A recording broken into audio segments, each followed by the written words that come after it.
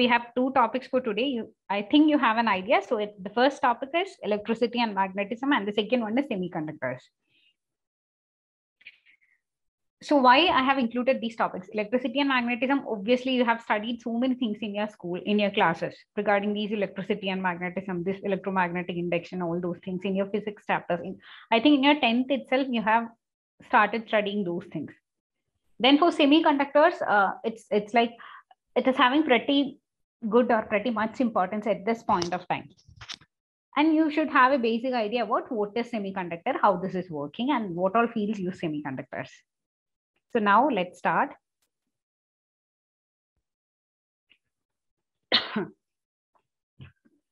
So we'll start with electricity and magnetism.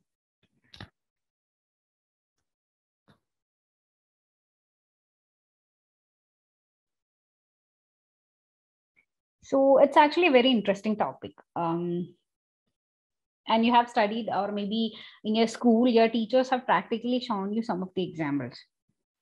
So it's like earlier in my childhood, when I have a magnet with me, I used to go to my school ground. I used to collect all those iron fillings. I used to do something with them. I think most of you have experienced that also.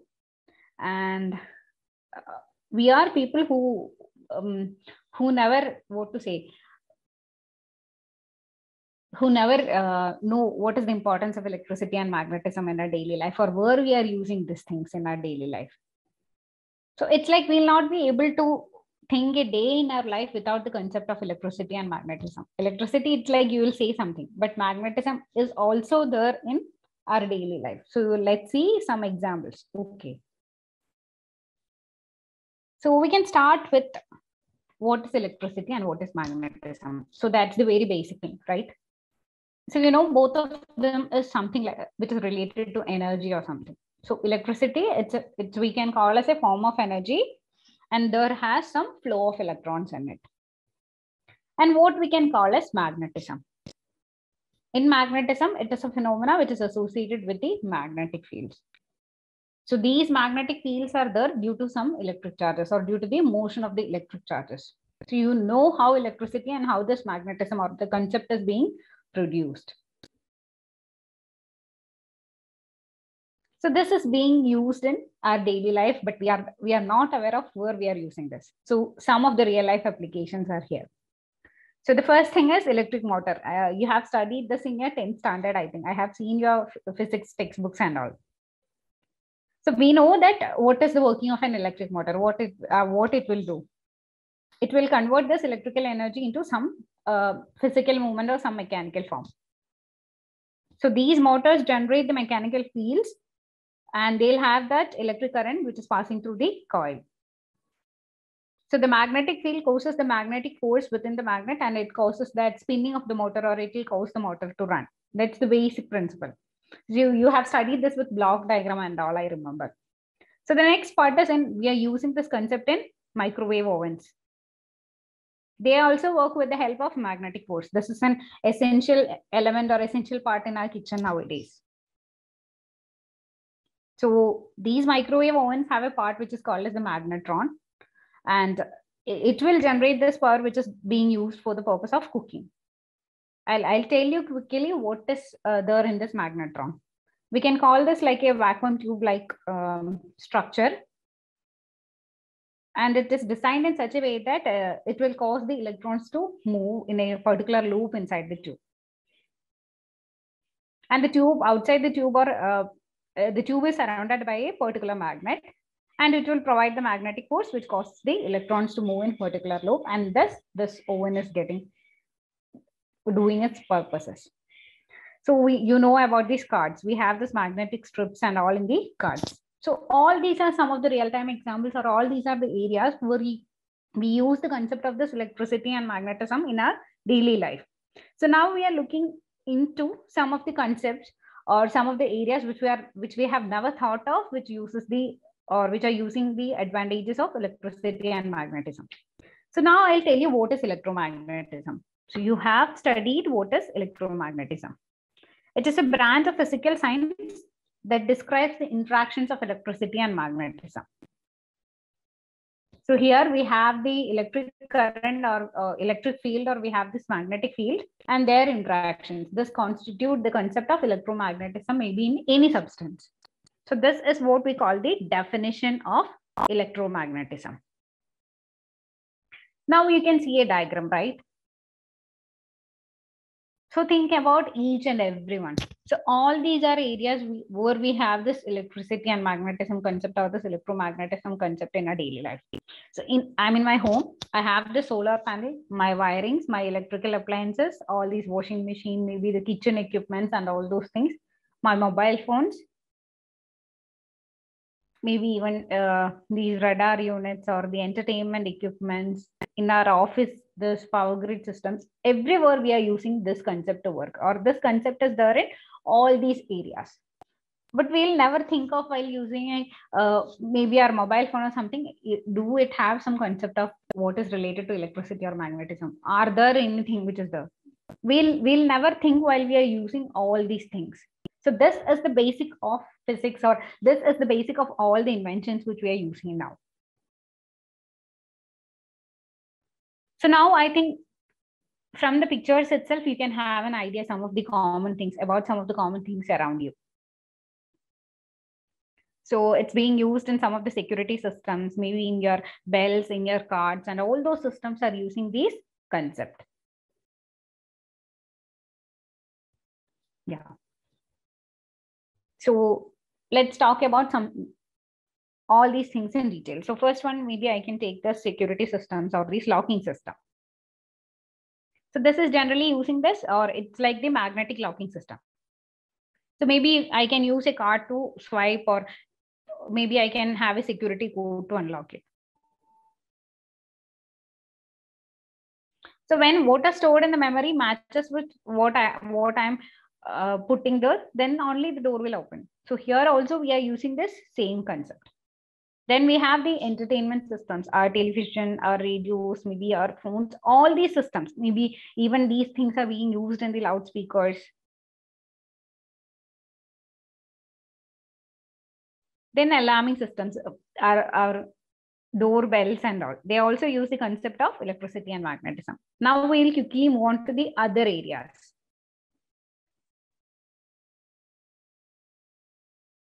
Sorry. Then in the industries. So actually in industries, these generators and motors, they are the dominant part. We have already seen their working, right? So they dominate, or they are the primary source of powers in every industry.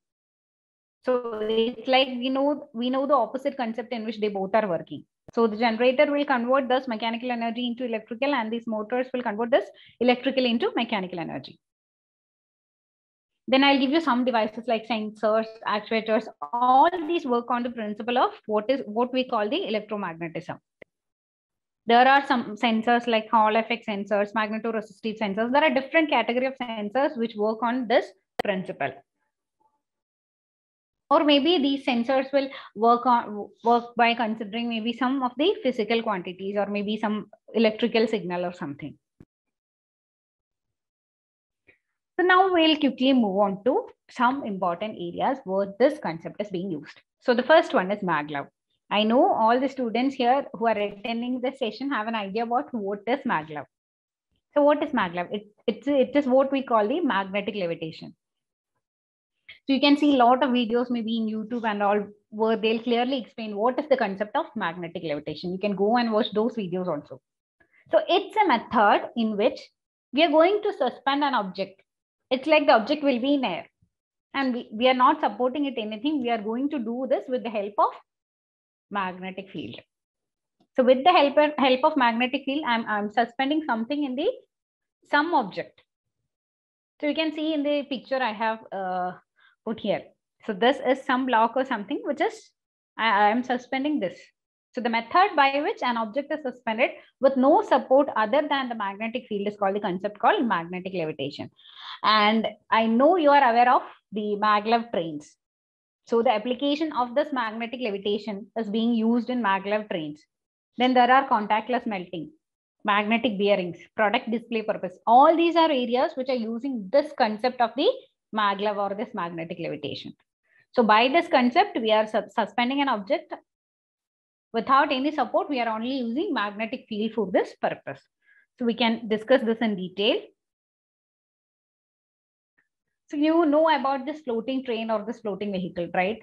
You have seen maybe in newspapers like China has this vehicle, maybe after that Japan come with this much speed and all. So in most of the newspapers, we have seen all these improvements or the improvisations that come in the field of transportation through the technology called the magnetic levitation. So let's see what this is. So here, I know there are different principles. So based on different principles, different countries are experimenting on the concept called this magnetic levitation. So I'll give you an idea what is the principle that is behind the working of the magnetic levitation, the concept of the magnetic levitation. So here the vehicle can be suspended or propelled on a guidance track which is made of magnet. I'll tell you there are no actual train tracks or the train don't have these wheels and all. So here the vehicle is getting suspended above a track which is made up of the magnets only. And there is a linear induction motor. Based on that, this vehicle or this train is being propelled. So it's not like the why we are calling this trains is like it's the long, its appearance is somewhat similar to that of trains. So this is being done with the help of the magnetic field. This train is moving with the help of the magnetic field only. So there are two main basic principles in which or based on which this maglev trains are working. So the first one is EMS, that is electromagnetic suspension, and the second one is electrodynamic suspension. So I'll tell you in the experiments that are being conducted or those trains which are moving using this technology, they'll move up at a distance of maybe up to 10 centimeter or maybe 0.39 inches above the surface. It's like 0 to 10. The limit is 0 to 10, but we have invented or practically it's like 0.39 inches above the it's not like rail.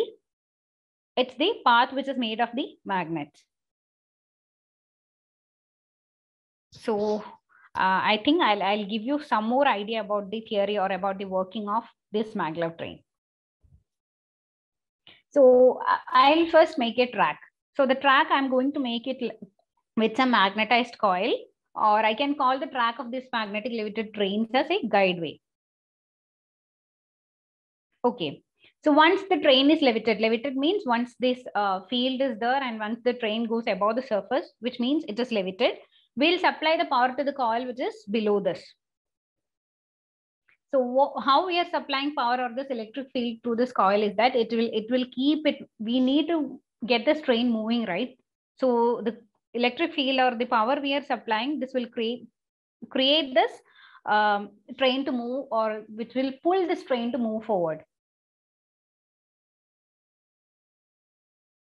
And the basic concept is the polarity of these magnetized coils. This is making this train to move forward or this maglev train to move forward. And there will be some thrust from this basis also, which will also cause this train to move forward. So the basic concept of behind the working of this maglev train is the magnetic levitation concept. And most probably that in the Japan is the country which is running the trains using the concept of aerodynamic suspension. So in aerodynamic suspension method, what they are using is the simple concept called the repelling of magnets. So the concept of repelling between these magnets is used in running a train, which is called the maglev train. And the next concept is EMS. So EMS type of trains are mostly done by the Germans. So that is the electromagnetic suspension. So here in the electromagnetic suspension, I'll tell you due to the overheating and all, we need to have this super cooling mechanisms or all those things in the EMS system. So these are the two main techniques or two main methods by which this maglev trains are currently working. And there are two methods which are mainly followed by different countries in the world. So the first one is electrodynamic suspension and the second one is electromagnetic suspension. And the most developers are like Japan, China, all these countries are mostly working on this maglev trains. So I'll give you some of the advantages of this maglev trains. So it's like this train is very quiet, and I think you know the concept of maglev train, right? How this is working, or we have discussed about the working principle. In this, we are suspending this train above the ground, or it is not touching this ground, and we don't need these track or something. It's like we don't need that physical track or these wheels for this train to work out. So the main important advantages of this is that it is a very quiet, and there is no pollution, and it's really cheap to operate. But the thing is that the initial cost to install all these things is really, really high. And there's no physical contact. So there are no losses like something which will happen due to this friction and all. And the high speed that is achieved across the different countries of the world is 600 kilometer per hour. So I think I have a video with you to show the concept of magnetic levitation. So just here and just go through this video. This is really a very good video which gives or which tells you the concept of magnetic levitation. Trains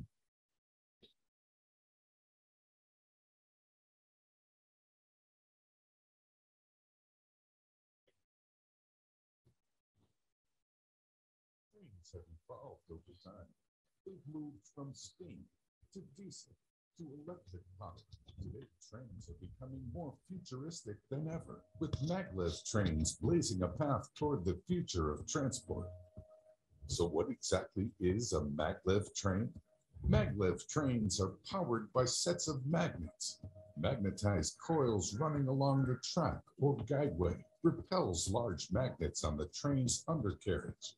They create a magnetic field that causes the train to hover above the guideway and keeps it stable. Power is then supplied to coils in the walls to create a system of magnetic fields that move the train along the guideway.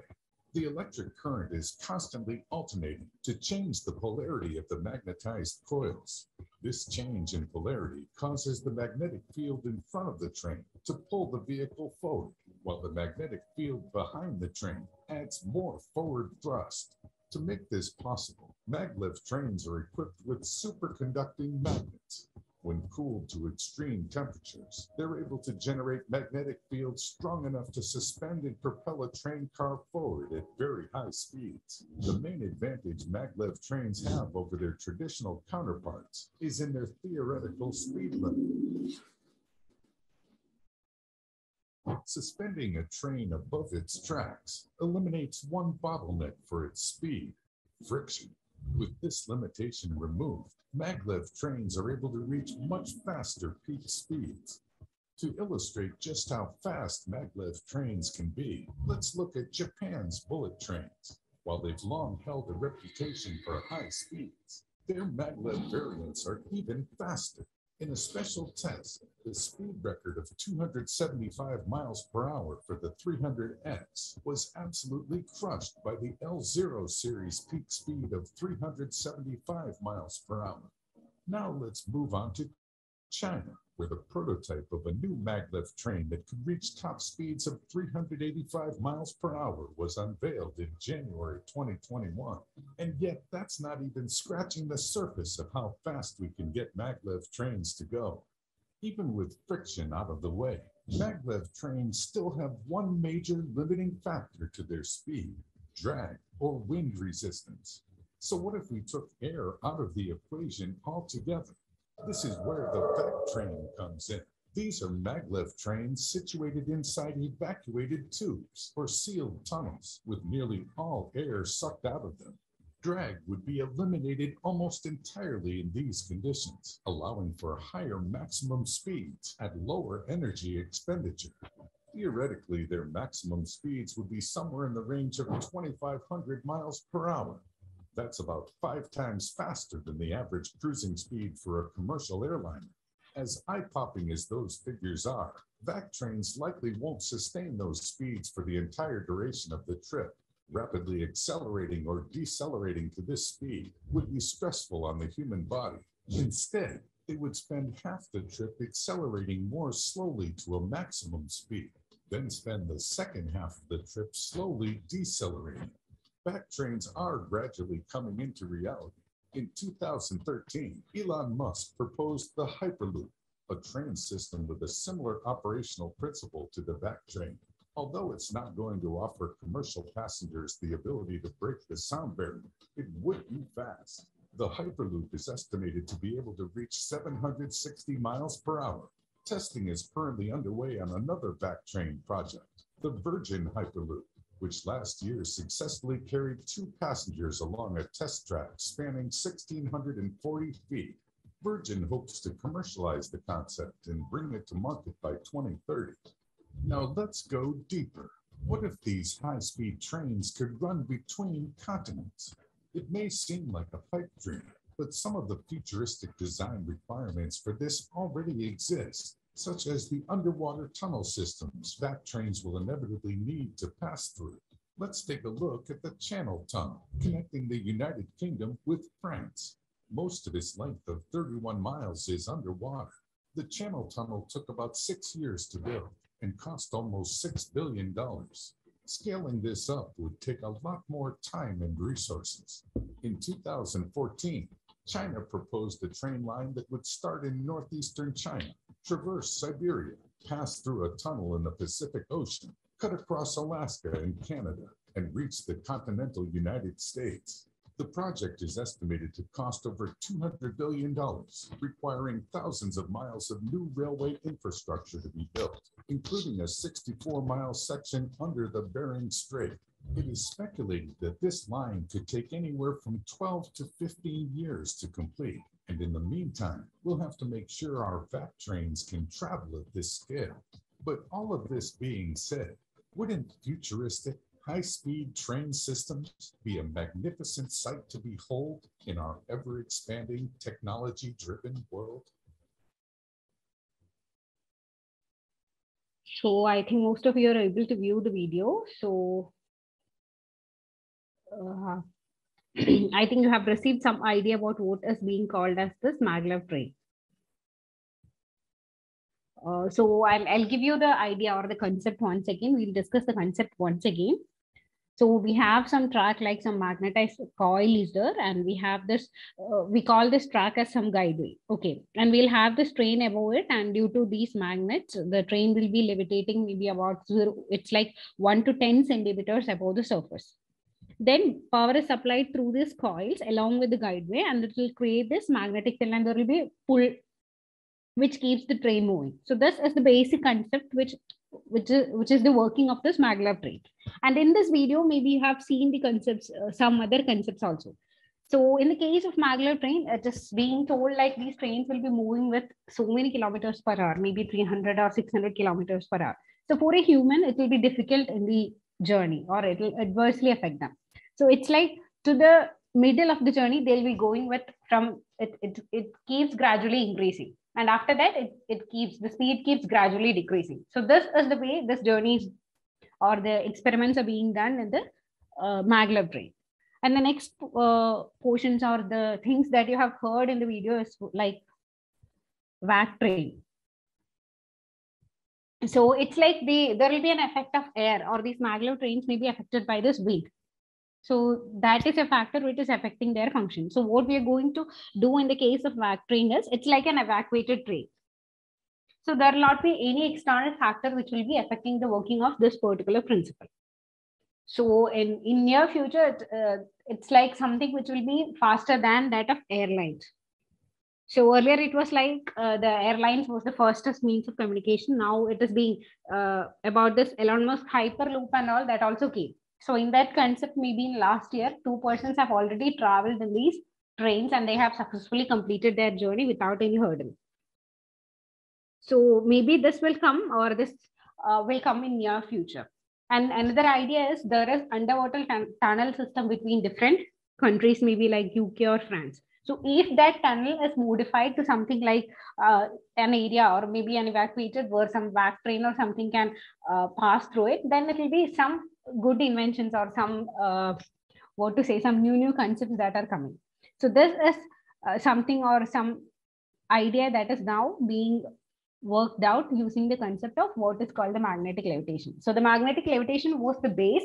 Then there came the hyperloop or the vac train, or the underwater tunnel system can be converted into this transportation and all.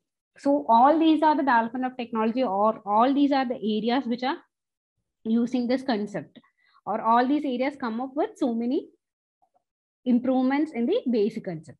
Now you can see a different names. These are the names of different trains which are being developed by the different countries.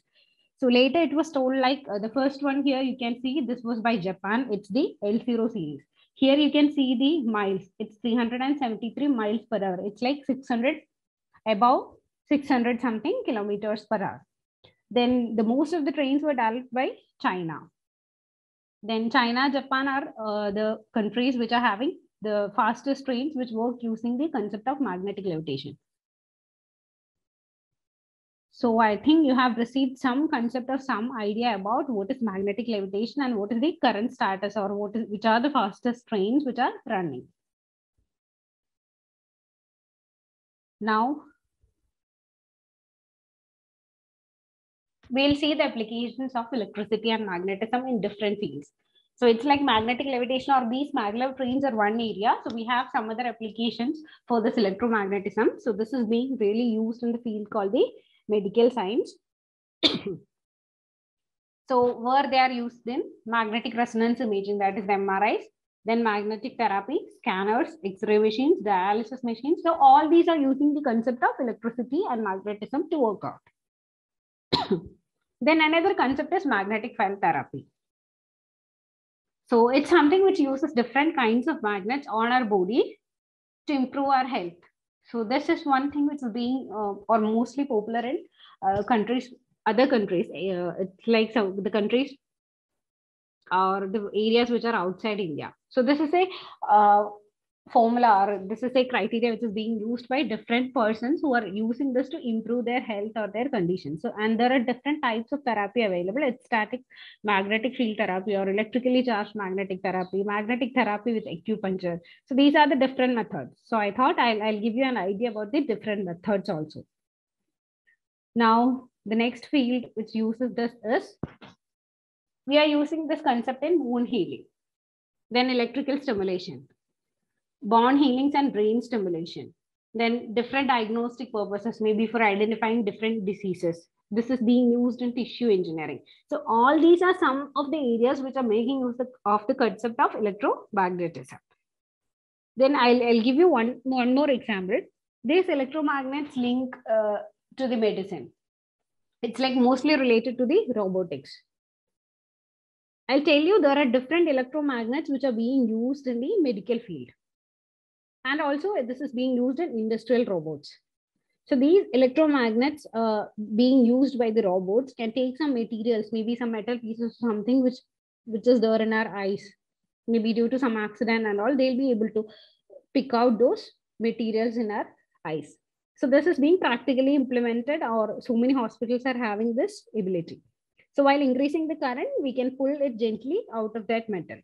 That this is being used in some microsurgery and maybe in research field and all. And if some children and all, they have swallowed some materials and all, this method can be used to get that metal pieces or something back from their body. So in all these ways, we are using this concept of electricity and magnetism as they are correlated with each other, and we are making use of the concept in our day-to-day life and also in different applications around us. So now the next important application is communication. So it's like for the communication, we know how much this electricity and magnetism is important, or how much this really matters. So we know the simple definition of what is communication. It's the process of transmitting information from the sender to receiver, or maybe source to receiver. So mostly this transmission, when carried over long distances, is mostly done through this electromagnetic waves, or maybe the waves which have high frequency. So just have a look at the diagram here. You know what is happening here, right? We have the original sound. We are transmitting it using an antenna, and all those engineering students, you'll really study about this modulation, all these type of things. What is amplitude modulation? What is frequency modulation? What is phase, and all those things.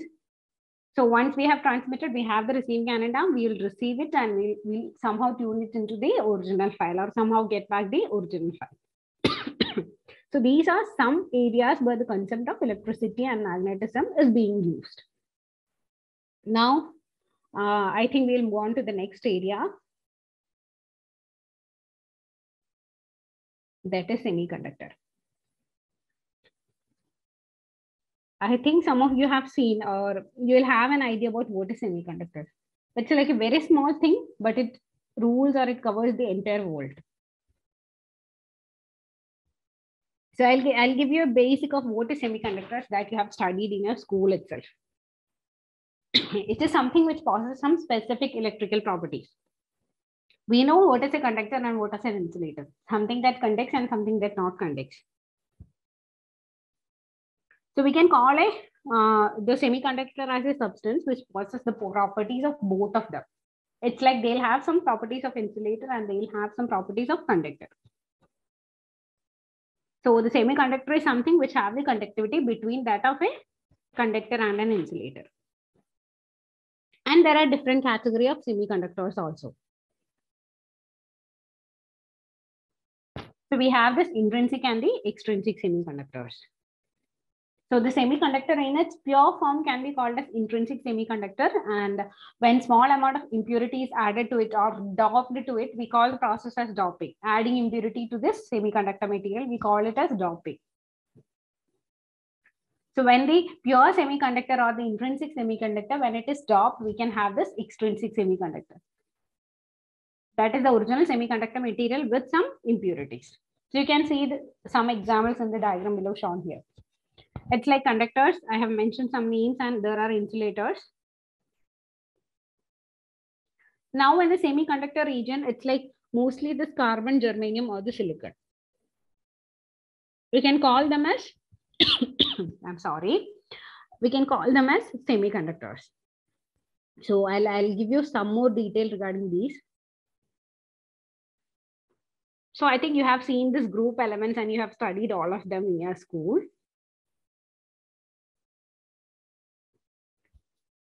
So you know that these group 14 elements in the periodic table, they'll be having these 4 electrons in their outermost shell. So they have their ability to gain or lose the electrons equally at the same time. They can do either of them. So I'll give you an example. We have this pure silicon. It's an insulator. So it's like it has the ability to form perfect bond with the neighboring atoms. So once we are performing the concept called the doping into it, we can improve its conductivity. So it's like based on our need, we are going to change these materials and we are using it according to our purpose.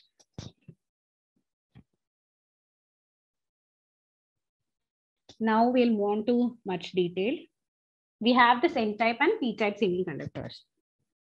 So I think you have heard the names of them. So it's like we are changing the behavior of silicon and we are changing it into a conductor, maybe by performing doping. So it's like we add some small amount of impurity. So it's like there are 2 types. First one is N-type and the second one is P-type.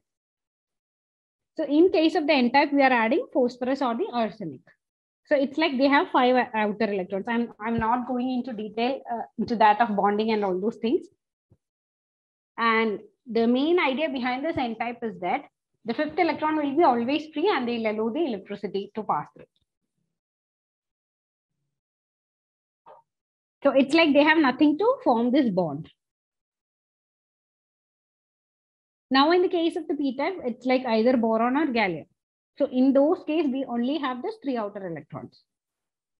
So in the case of performing doping with silicon, we have that 3 electrons which will bond with silicon. And I think you have heard the concept of Hall. So it's like when these 3 electrons will bond to the silicon and it will create a hole in the silicon lattice. And there is no electron to perform the bonding. So Hall will accept the electron from any neighboring atom and it moves and then it will conduct electricity. So this is the basic concept. So just have an idea that these are the different types, that is N-type and P-type, and have an idea about what is semiconductor and what is intrinsic and what is extrinsic. Now, oh God, it can't be true. Oh God.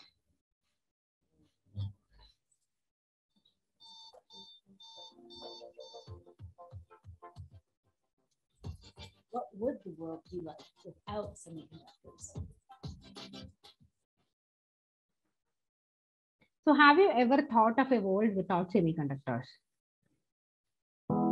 It's like, nothing will be working. It's like one fine morning we are waking up and our mobile phones are not working, our laptops are not working, and nothing is working. So what will happen? So even if it's a very small chip or very small in size, it's affecting, or it will affect the whole things that we are seeing in our day-to-day life. So I'll just play a video which gives you an idea about where this is being used in our daily life. Superman, your superpowers are extraterrestrial, but my superpowers come from this world. They're terrestrial and invincible. Don't believe me?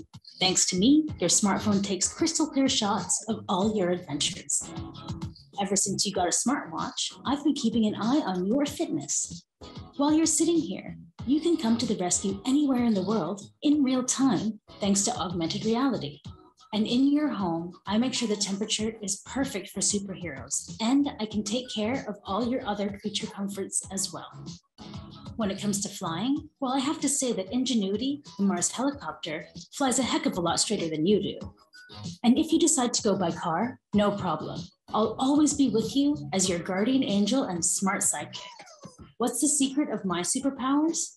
The power of semiconductors, the building blocks of the future.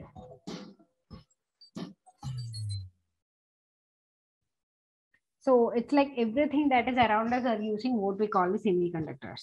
So you can see a graph which sees the improvement. It's from 1950 to 2010. So their size have reduced, their capacity has increased, and all those things have happened, and it's being used in transistor radios, clocks, video games, personal computers, mobile phones to smartphones. So this was the range, or it's the advancement in the electronic sector as per the semiconductors. So in all these areas, we are using what we call the semiconductors. Okay. So now I think most of you have an idea about this diode or this transistors, right? So it's like, what is diode? Diode is a device which will make, or which will block the current flow into one direction, and it makes the current flow in the another direction. So I think you have heard about these diodes or maybe transistor. And you have an idea about it. Transistor, maybe we can call it as either, maybe it works like a switch or maybe an amplifier. So what is an IC? I just want to give you an idea about what is an IC. IC, we call them as the integrated chips. So what is IC, or what is it being actually used? It's an electronic device which consists of so many elements. Maybe like I'll tell you, maybe it consists of transistors, maybe resistors, maybe it will have a silicon substrate or of a semiconductor material. So this is what is we call the IC, and this is being used in every device that we are using now. From our personal computer, from our mobile phones, from our laptops, everywhere we are using what we call the integrated chip for this IC. So I don't know how much you'll be able to understand this. This is just the structure. So we'll have some wafer, and this is the packaging of the IC, and this is its constituents, or the cross-sectional view of what is there in the chip. So this is being used in all the category of devices, like maybe televisions, maybe memory devices, maybe microcontrollers, or maybe computers, radars. So all these area we are making use of what we call this IC. Now I would like to give you some concepts about what we call the power devices, or what are MEMS. Actually, these power devices can be called as something which is used for electricity controller conversion. So I'll give you some example. Those semiconductors which can operate under large current or high voltage, we can call them as power devices. A simple example is, I'll give you as an inverter. So it's like that inverter device can control the electric power or the electric power flow. Maybe I'll give you an example. It's like maybe in a running train. So the power circuit we call as an inverter, which will control the electric power flow, maybe in a running train and all. This can be called as an example. So this is because we have embedded power devices in it. I'll give you two names. It's gate turn-off thyristor and insulated gate bipolar thyristor. So these are some examples. this is like we'll never understand these power devices or something. What they'll do is they'll on off these maybe several hundreds or thousands of times per second. It's like the current is flowing and there will be fluctuations, and they'll on off maybe between 100 to 1000 times within a short span of time, and it is very difficult for us to understand this. The main advantage of these power devices is that they'll be able to handle maybe high volume or high voltage, maybe several thousands of volts and all. So this concept or these power devices are being used in the bullet trains and all. And this is also being, this IGBT, the inverters with IGBT are being used in some devices that we are using in our homes itself, maybe in air conditioners, maybe refrigerators, microwave ovens, rice cooker, LCD televisions and all. So it's like they'll be able to deal with these fluctuations.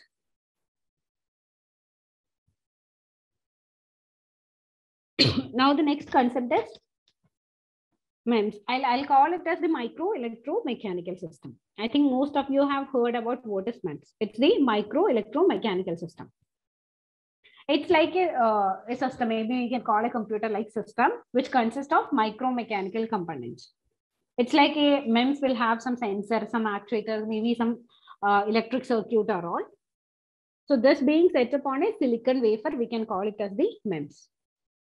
Some examples are here, like digital micro display of the projectors, nozzles of the head of inkjet printers, maybe those sensors which are used in the medical field, maybe those pressure sensors, those sensors which used to control the flow rate, maybe either blood flow or something, those sensors which are used to measure these flow, all these can be called as the examples of MEMS.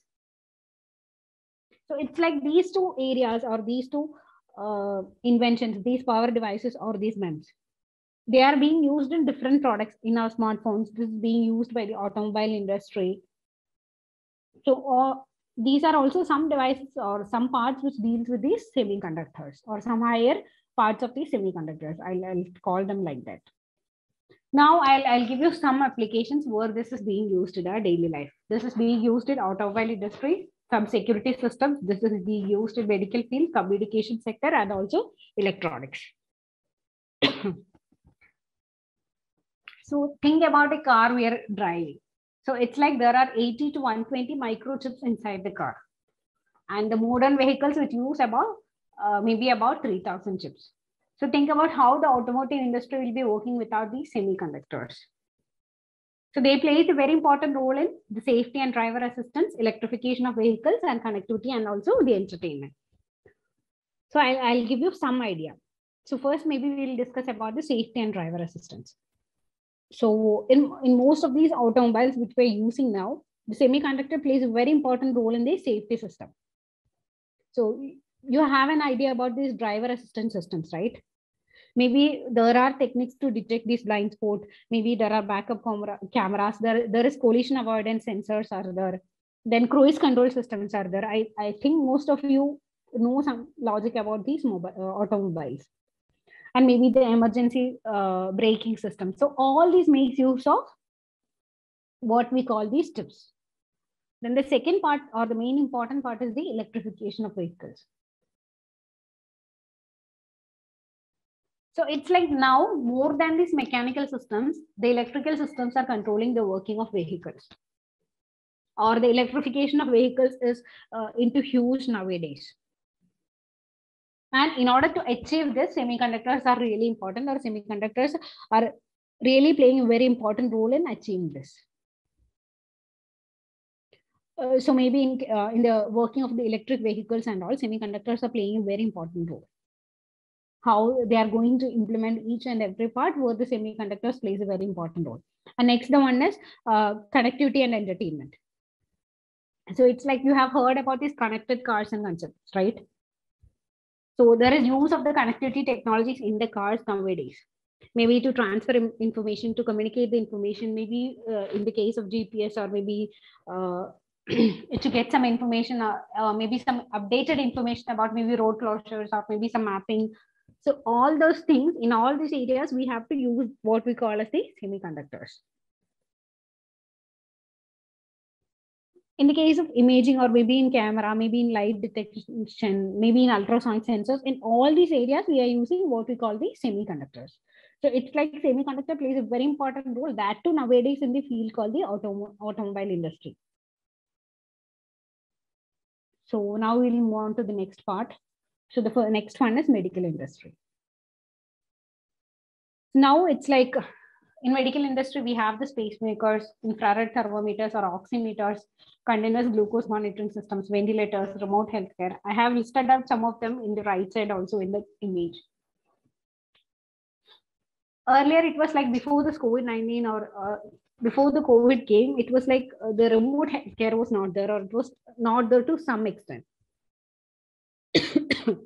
Now, after this coronavirus outbreak or something, we have every home or every people who are affected, they have this glucose monitor, or if some person are infected, or if they have some pressure issues or maybe sugar issues, or to monitor their oxygen levels, we have everything with us.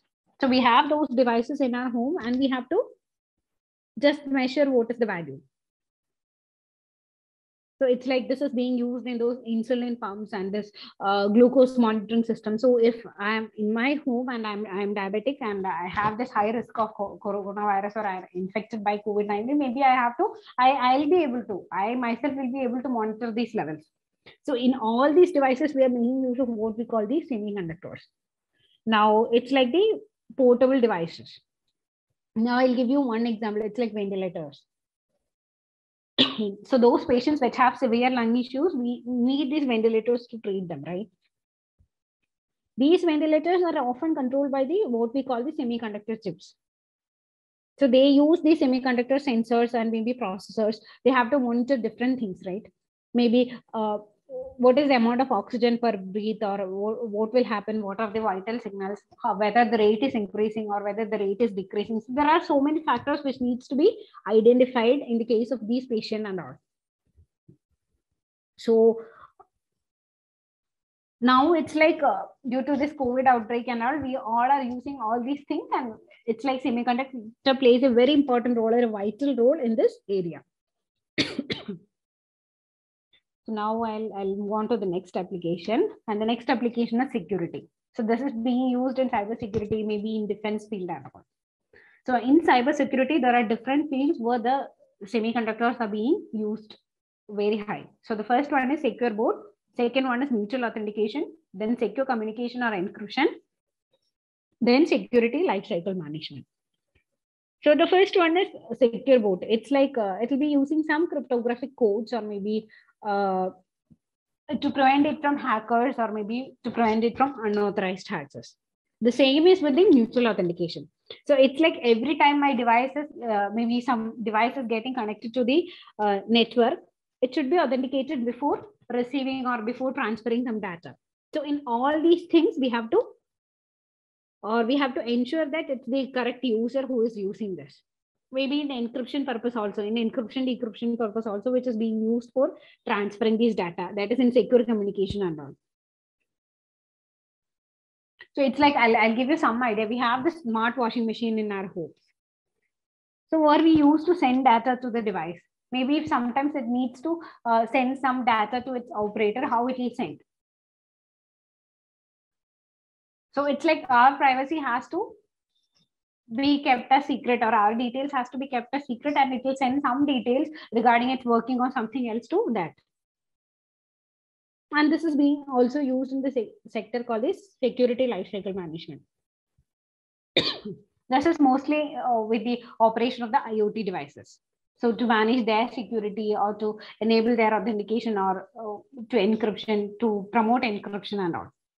Then the next part is defense. It's like, I'll tell you, maybe in the use of radars and all, this is being mostly used. Now there are new types of radars, new types of radars and all coming, where they make use of the idea called the semiconductors in their working. So now I'll move on to, and this was a news, a biggest news maybe last year, I think. So most of you have seen in even our regional newspapers and news channels have posted this issue. It's like how a small chip is affecting the world, biggest industries in the world. So I'll briefly give you some idea. So it was like in the brief time to manufacture a chip. It is given in the slide itself. It's minimum 3 months, and it involves maybe giant factory, dust-free room, multi-billion-dollar machines, molten tin, lasers. So there are different things, or there are different requirements for a semiconductor chip to be manufactured. So when the pandemic came, maybe due to this COVID-19, there was a steep decrease in the vehicle sale and all. So thus the semiconductor devices were not used that much.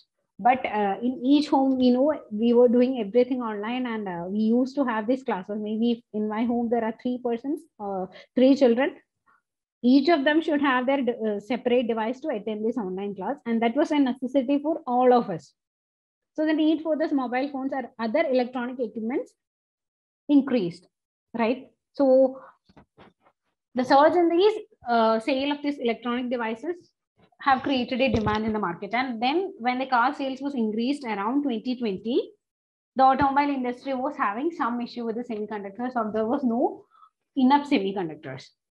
And the second issue I would tell is now this was a large issue, and there was competition between different companies which were manufacturing these semiconductors and all.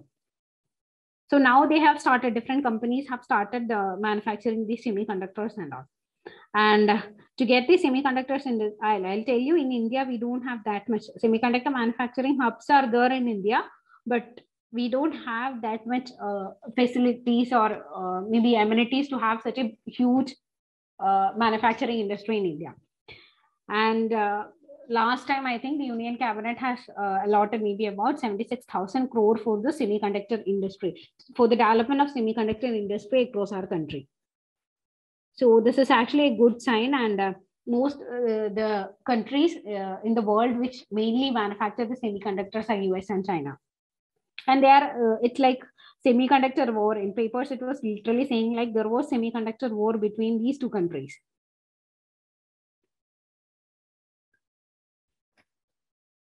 Related to the semiconductor supremacy, that I'll tell.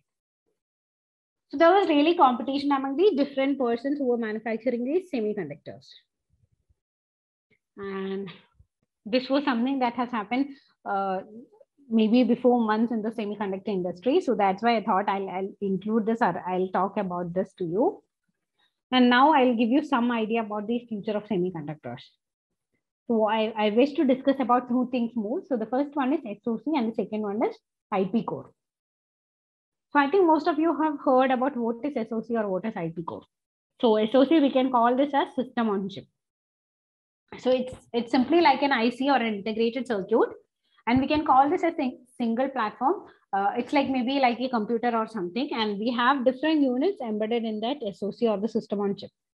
So we have maybe a central processing unit, maybe input port, output port, or maybe we'll have those memory and all those things in the system. So it's like a miniature system. It's like, I'll tell you, we are calling the CPU as the brain of the system, right?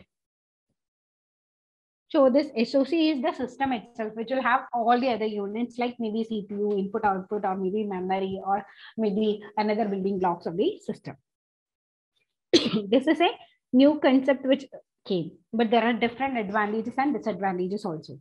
So it's like the initial cost will be high, and there will be the cost can be high, and maybe the maintenance also will be high. But there are different advantages, like the performance will be high, maybe the power consumption, maybe there will be lesser amount of power consumption, and their reliability is high, and their life cycle will be high. So this can be used in different applications. Now we will see about something called IP core. So what is mean by this IP is, this is intellectual property core in the semiconductor.